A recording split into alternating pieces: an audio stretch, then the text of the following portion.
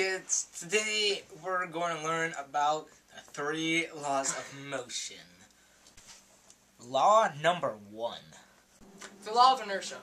The first part of the law of inertia is an object at rest must stay at rest unless acted upon in an unbalanced force. This is a ball at rest. The second part of the law of inertia is that an object that is in motion must continue in motion in the same direction and velocity. This is an object in motion. The second part of the law of inertia, an object in motion must stay in motion. And the ball was going at a constant speed, so it wasn't changing in velocity or direction. So it just rolled to the hole.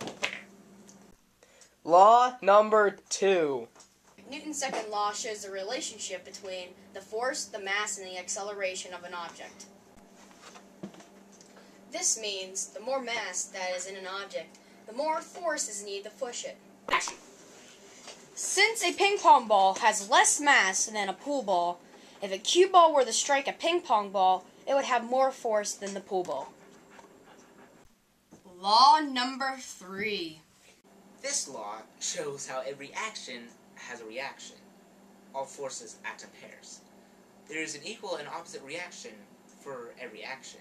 It means that every object that applies a force to another object will have an opposite reaction in the same size of force, which would cause the object that applies the force to go into the opposite direction than the object that had the force applied to. So for example, as you just saw in pool, the force from the cue ball was applied to the 3 ball, which created an opposite force which only slowed down the cue ball from going into the hole. I hope you learned about Newton's 3 laws.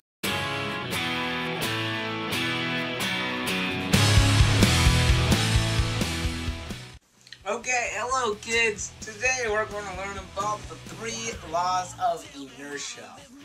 Alright? At rest unless acted at an unbalanced. Law number 1. That's 2. Newton's second law is shows if the cue ball were to strike a ping pong ball, more force would be applied to it than if a cue ball would strike a normal ping pong ball. I hope you learned about